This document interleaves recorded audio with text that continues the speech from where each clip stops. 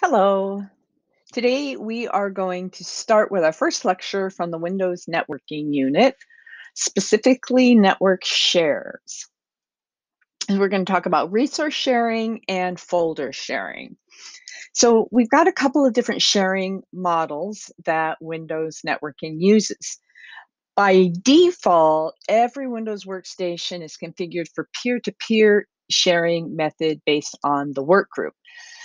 And if you go into your settings, you will see that your computer is in a work group named workgroup. So that if you set up all of your computers, like if you and your friends all set up your computers together on the same network and they all have the right IP addressing scheme, you would essentially all be in a work group together, a peer-to-peer networking work group, and you could start sharing folders and sharing resources without doing any kind of peer-to-peer setup because it is by default there is a work group named workgroup in Windows. But if you are going to change and set up a work group or come out of a domain and go into a work group and you want to set up peer-to-peer networking, there are some rules. One, all systems in a work group must be on the same local network. So they all have to have the same IP addressing scheme. They have to be local. It can't be a wide area network. Each computer has its own list of user accounts called local user accounts. So there's no domain controller on a peer-to-peer network.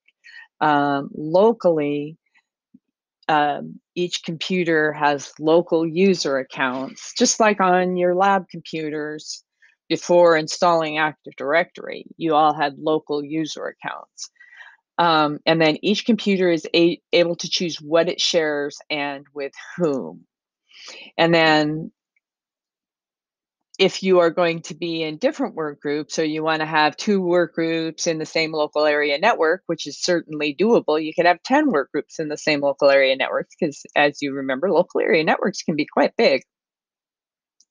You just have to make sure that everybody in the work group has the same name. So, you can have one work group named Homer, and one work group named Bart, and one work group named Maggie, and one work group named whatever the mom's name is, because I can't think of the mom's name right now. Domains are different. Domains are for client server networks. They're centrally managed and they're managed from one or more Windows servers. Domains can have thousands of computers and they can be spread across multiple local network segments as long as all client systems can communicate with their servers. So they don't have to all be in the same local area network. They can be in a big wide area network. There just has to be a way for them to communicate with the server. Domains are centrally administrated from servers, and in general, only business editions of Windows can join domains. So you can't join a domain if you're using Windows Home Edition. With a domain-based account, you can log onto any computer on the domain, whether or not you have a local account on the system, which is a big difference from peer-to-peer. In peer-to-peer networking, you have to have a local account to log into that system. In domain networking, you can log into any system. There are some limitations that you can set. You can set it as a network administrator. You can set certain systems so that only certain people can log into them. But in general, you can log into any system on the domain if it's just set up as a regular domain computer, except domain controllers, regardless of whether you have a local account on the system. The resources that are shared by each computer on the domain, they can be shared whether it's a client or a server, and they are centrally controlled by administrators.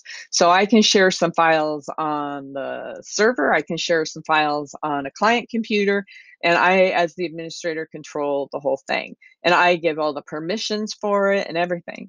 And then domain users typically have limited permissions to change system settings. So remember when we first talked about peer-to-peer networking and domain client server networking. Peer-to-peer requires more training for your users, but client server doesn't require as much training because you just limit the permissions and stuff of what they can do. So you don't have to train them to do things because you do it usually remotely or through group policy on your system, which we'll get into later, or things like that. There's so many things you can do centrally from your server. It is really kind of awesome. So in Windows 7, 8, and 8.1, Microsoft tried their home version of workgroups called home groups. And so if you've got a Windows 7 or an 8 or an 8.1 system, they can join home groups. And home groups were basically, the purpose of them was to share things like pictures and videos and printers on home networks. Generally, you create, one user creates the home group, and then anybody else gets to join it by, as long as they have the shared password. And then computers already in work groups can create or join home groups. So you can be in a work group and in a home group.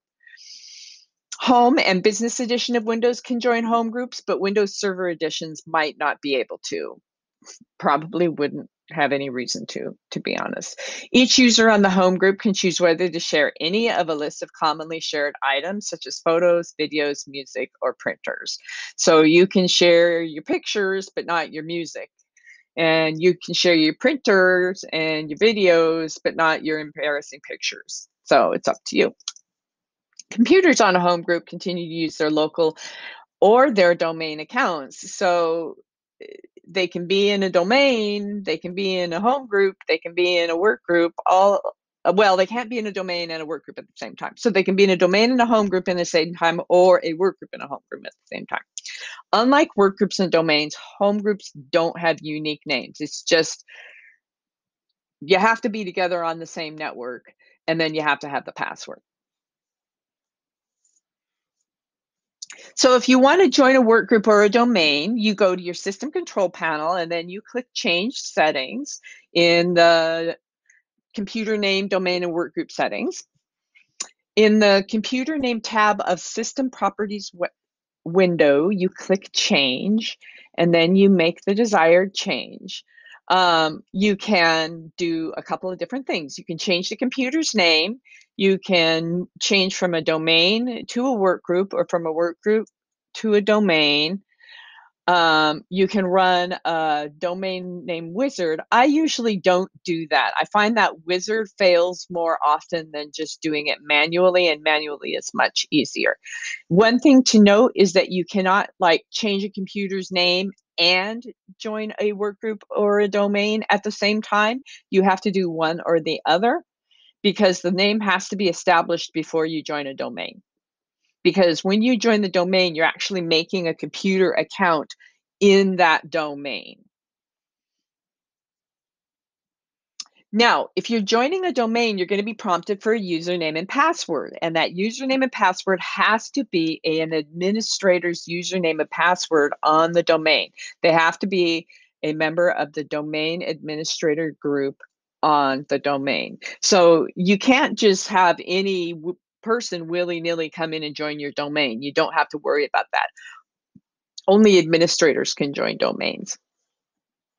And then you restart your computer for it to take effect. You also have to restart your computer after a name change.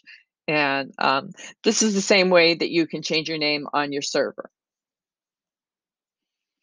Now, you can be like super user and use the netdom command. Most people, though, are just going to use the GUI. But the netdom command is something that once you are a more advanced user, you may choose to use command line commands, because they usually are faster than wizards.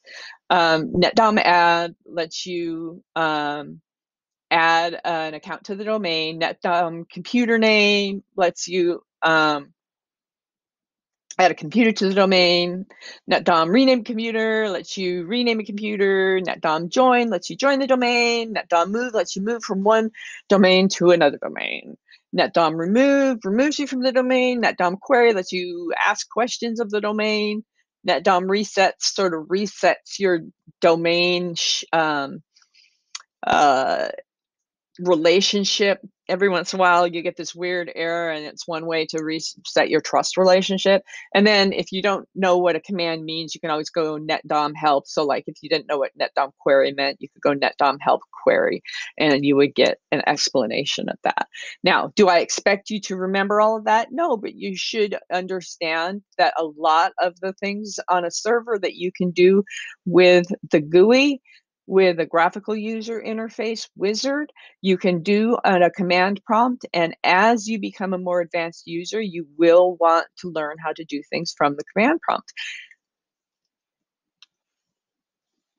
So every network you join has a location type, and it's really important in terms of network security. A lot of times when you log on to a new network, particularly if it's a Wi-Fi network, you get a little box that'll pop up, and it's going to ask you, depending on your operating system, if it's a public network or a private network.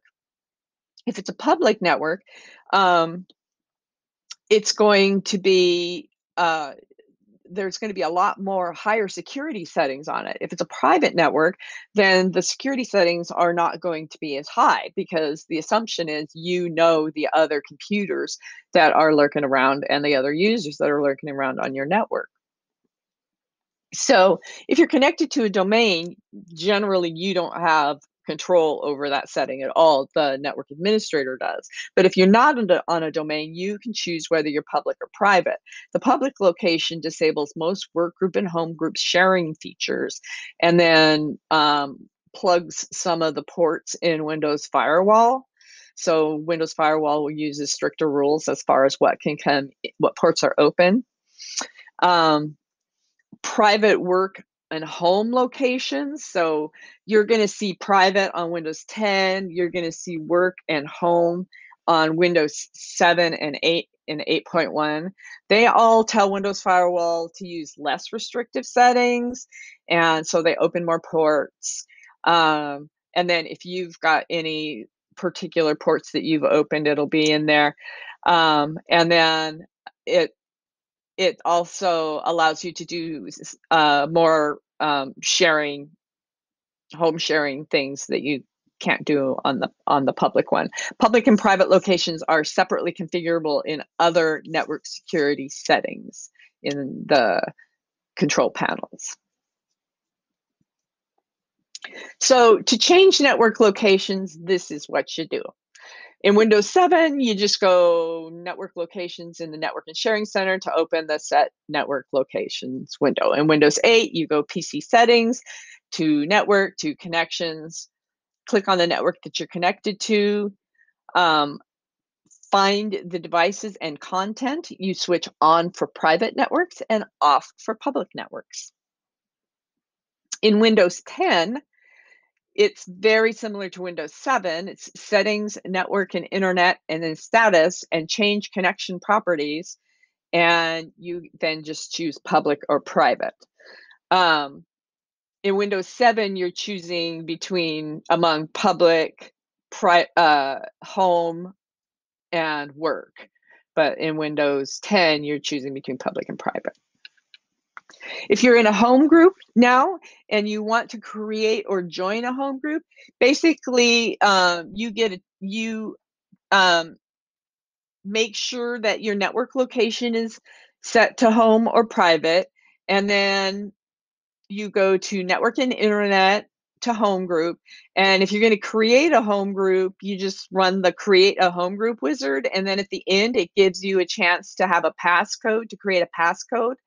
And then you give the passcode out to anybody else in your area that you want to join the home group. Now, if you're joining a home group, follow the on-screen instructions, and then it will detect that a home group has been created on your network. And then you give the password. You then say, these are the things that I want to be able to share. You know, they can see these, but not that. And then you save changes, and Bob's your uncle, you're in your home group. Now, one of the things that we do with our servers, and it's one of the main roles of servers, is file sharing, so that you are able to collaborate with other people on the files, especially in the workplace. So there are a variety of ways in which you can share folders in a work group environment. There are shared folders, there are mapped network drives, there are public folders, home group folders, and administrative shares. So in Windows Explorer, you can browse the network. And when you browse the network, if I don't know if you've ever done that, if you click network, so you're in Windows Explorer and you click on network, and then you should see a list of all of the computers that are in your network. If you double click on each computer, it will navigate to anything in that computer that they have shared. Now, you may or may not have permission to access the stuff that is in those shares, but double clicking on them will usually tell you. If you double click on it and it tells you you have no access, then flat out you have no access. If you double click on it, you open it and there's nothing in it, it may mean that there's nothing in it, or it may mean that you have no access. So that's one way to get into shared folders. Another way to get into shared folders is you can use what's called a UNC, or a Universal Naming Convention, path name. And that's what's shown here on the bottom of the screen. Come on, I want to use the highlighter. Computer name resource path. So it's whack, name of computer or name of server, whack resource path. So I can share a folder on my server named teacher, and then if you want to get to that folder, as long as you're in my network, all you have to do is go to your run command, hit just hit Windows key R, bring up your run command and hit whack, so // teacher, because that was the name of my server, and then /, and then I would give you the path to that folder. So if let's say I just put it in my C drive, then all you'd have to do is whack, computer name, teacher, whack, name of folder. And let's say it was stuff. The share was named stuff. Whack, teacher, whack, stuff. And you would be there. You wouldn't have to, it wouldn't matter whether I put it in C, D, E, F, Z, AA, or quiddly-bum. As long as that folder is shared and that share has a name, and I have given that UNC path name to whoever I want to share it with, and given them permission to use it, they can access it through a UNC path name.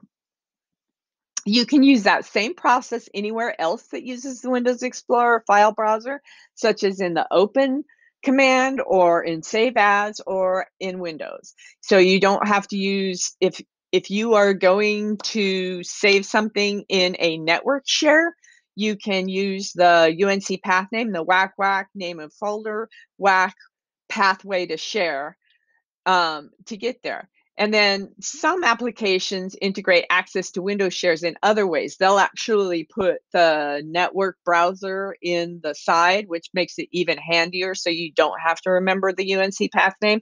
You can just go down to the network browser and find the computer that it's on, and boop, there you go, you can get to it.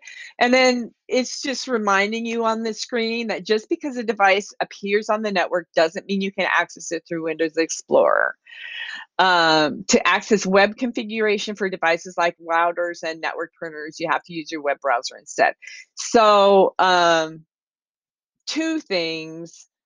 Just because a device appears on a network doesn't mean you can access it through Windows Explorer. One, you may not have permission to, because only certain people are going to have permission to access things. And then two, if you're trying to access the interface of something, that's going to have to be accessed on web configuration thing. So if you're trying to access the configuration for like a local router in a local office or a home office or in your home, that you access through a web configuration.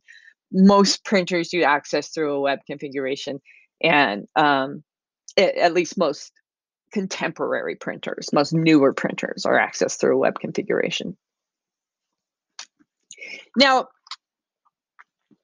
let's say you use one of those shares all the time and you don't want to have to type whack whack name of server whack name pathway of share every single time you use it. Well, what you can do is you can just map a network drive. And you can tell that network drive to remap itself every time you log on. So all you have to do is you just go into Windows Explorer, and if you know you're going to be using a folder that is on the network all the time, you go to the server that it's on or the computer it's on in the network browser, right click on the folder that you use all the time, select Map Network Drive. Then from the drive list, you just choose whatever drive letter you want to use, like U or Z or whatever. And then check reconnected login if you want the share to be permanent, so recursive, so it's always there every single time you log back in. And then if you want to connect to the share as a different user, you actually can, but most of the time you don't want to. Then you click finish, and it will be in your drive list from now on. So let's say you selected U as the drive letter. When you go to save something or open something, you no longer have to go whack whack name of server, whack name of share. You just go U : bam, and you're in. So that's the benefit of mapping a network drive. Excuse me. I am froggy today. So one of the things that I'm going to have you do in your labs is I'm going to have you share the folders so that you can get the experience of having shared folders. Home group sharing only allows you to choose whether it's read-only or read-write access, where work group sharing allows you to set more detailed users and permissions. So when you go to share, you go to the folder itself. So you create a new folder. For example, name it Stuff and Things or whatever you want to name it. Name it Ruth Bader Ginsburg if you want to. I'm just looking at my Ruth Bader Ginsburg pop. Open the file sharing windows. And then in Windows 7, you just choose Share with Specific People. In Windows 8 and later, you click Specific People on the Share tab. And then in any version of the window, right-click and choose Share with Specific People. If you're only sharing to your home group, choose Home Group Read or Home Group Read and Write. You can't choose specific people. Choose who you want to share with. If you're in a work group, click the arrow and select a local user. So it's going to be all local users. If you're on a domain, click the arrow and then select Find People. And then you just do a little search and find the people you want to add. And then you choose the permissions for each user. Are you going to let them read? Are you going to let them read and write? Are you going to let them read, write, and execute? What are you going to let them do to everything in that folder? And then you click share. You give the folder, usually it shares with whatever name you gave it, but you can give it a different share name because sometimes the folders have a long name, but you want the share name itself to be shorter. Like say the folder is research and development files, you might have the share name just be R&D with no spaces. Rand just makes it easier. Printers are shared in a very similar method. You can share a printer from its properties menu. So if you have a printer installed on your computer, you go to the printer and you click on it and select properties, or right click on it and select properties. In the sharing tab, you'll see a tab across the top that says sharing. Click share this printer, specify the share name. You can choose who you want to share it with if you want to. You do not have to. Most of the time, we just share it with whomever we give the share to. Click additional drivers to install. So you might have older computers in your network. So if you've got older computers in your network, you might have to install additional drivers. If you don't have older computers in your network, you do not have to install additional drivers. And if everything is standardized, that's another benefit of standardization, is you don't have to have a whole bunch of drivers. And then click OK. And then users will do the same thing. They can just browse the network, double click on the computer that is connected to, and they'll see the printer, double click on the printer, and it will install itself. Or they can do whack UNC path name, whack name of computer, whack name of printer. So whatever name you gave the printer. Usually the printer wants to name itself, so you got to kind of watch it, and then because it wants to name it HP LaserJet 19027 named Fred. So you want to give it a shorter name if you're going to give people the UNC path name. So there's lots of things you can do with advanced sharing. You've got some options. Depending on your Windows edition, you can change the following options. So in Windows 7, you can configure network discovery to configure whether you can see or be seen by other computers on the network. Generally, if you are a server, you want to be seen by other people on the network. You can configure file and printer sharing to change whether your network shares can be accessed from other computers on the network. Remember, you still have to choose what folders to share. File and print sharing is on by default on Windows Server 2019. I have noticed in the more recent versions, it didn't used to be on by default, but it makes sense that it is now. It is not on by default on Windows 10. But even though it's on, you still have to share devices if you are going devices and folders if you are going to share them. It's just that the service has to be on in order for them to be accessible. You have to configure public folder sharing to choose whether network users can access public folders. And then you have to make sure that when you put things in public folders, they are indeed things you want to share. You can click, this is still Windows 7, choose media streaming options to select how other network devices can play streaming media from your libraries. You can configure file sharing connections to change encryption strength in network authentication. Configure password protection sharing to control whether network users must have local credentials on your computer, which is a good idea for them to have that. Configure home group connections, decide whether home group connections are allowed or whether all sharing is by workgroup methods. So you may not want, in a small office, users to enable home group. You can actually turn that off if you're using Windows 7. And some places are still using Windows 7, so it is not ridiculous to talk about Windows 7. And by the way, some of this other stuff is available in other versions as well. Now, offline files are going to be mainly an issue for people who are working with laptops, mobile devices, although now with VPNs and cloud computing and cloud storage, this is something that we don't really have to worry about so much anymore. But you can make a network folder available offline from a client computer so that if you are taking your computer onto the plane, for example, all the files will automatically be downloaded before you log off of your server at the end of the day to your workstation or to your laptop. And then you can make any changes to them that you need to. Then when you go and log back into your network the next time, it will compare timestamps on the files and will merge and will overwrite the files. And then if there's any questions, it will not overwrite anything. Say if somebody else had gotten in and worked on it, it won't overwrite it then. And then you can go in and merge the files in that case. In Windows 7, you can do that by going into the Sync Center and going to Always Available Offline. In Windows 8, 8.1, or 10, go to Easy Access and go to Always Available Offline in the Home tab.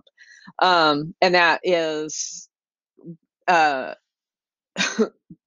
you do that with the folders, the network folders. In any Windows version, right-click a folder or file and choose Always Available Offline, which is by far the easiest way to do it. If that option isn't available, then you do not have offline folders enabled, and so you need to do that. So once you've made folders available offline, you can view their status in the Sync Center to view sync results. And then you can see any synchronizations or sync errors. And then to view sync conflicts, you can or click view sync conflicts, and then you can see anything where there has been some conflicts, and then you can decide which version you want to keep, or you can compare the versions yourself. To switch file access to completely offline mode at any time in Windows 7, you can click work offline. In Windows 8 and on up, click easy access and make sure that the device is always available offline. And then manage offline files to change how Windows handles offline files. Use the General tab to enable offline files, open the Sync Center, or view offline files. So that's a lot about offline files. Use the Disk Usage tab to configure how much local space Windows will use for caching offline, not online files, offline files, because if you don't have enough, we want to make sure it doesn't take up your whole hard drive. Use the encryption tab to encrypt offline files in case your computer is ever lost or stolen, which may be, offline files actually can be turned off by a network administrator. So, and encryption may be required by your network administrator.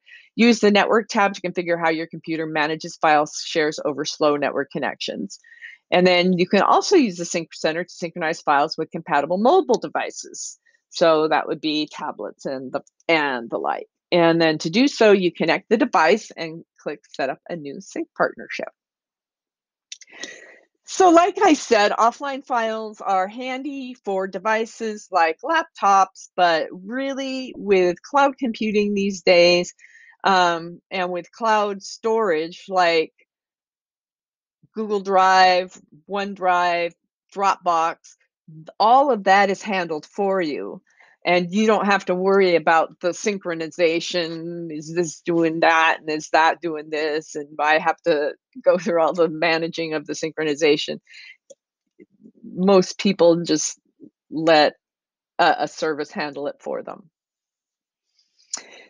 So the net command. Again, as a network administrator, doing all this stuff can be done in the GUI, and that's going to be the easiest way at first.